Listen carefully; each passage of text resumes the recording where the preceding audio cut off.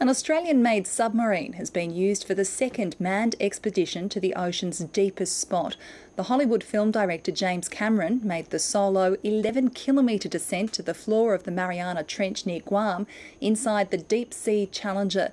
He described the bottom as a sterile desert and the journey akin to going to another planet and back.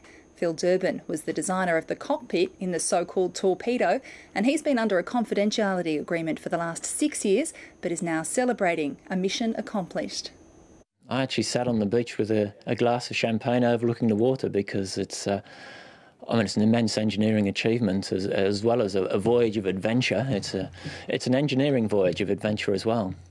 You must be relieved because clearly this was a very dangerous mission. Yes, the margins of safety are quite low.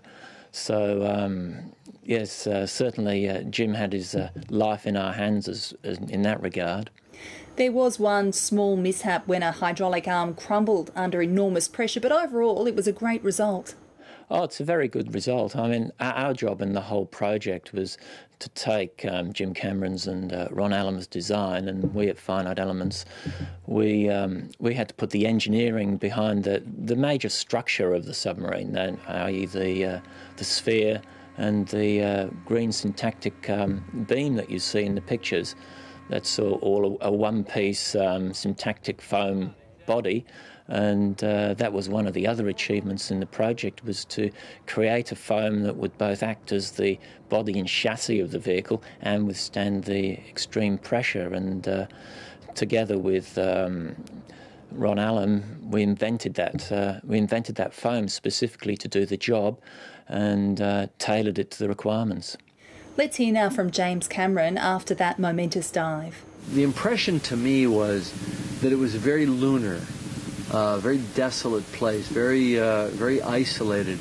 My feeling was one of complete isolation from all of humanity. I mean, I felt like I, literally in the space of one day, have gone to another planet and come back.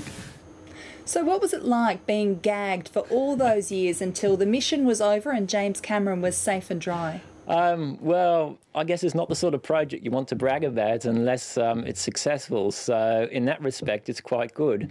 Otherwise, yes, sure, you really want to tell people about it. But quite honestly, the pace of work over the last year was so intense that you really had very little time to think about anything other than keeping on task, on focus and doing the job.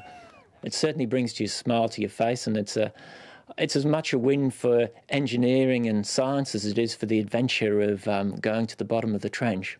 Phil Durban in Tasmania, congratulations and thanks for joining us. Thanks, Nicole.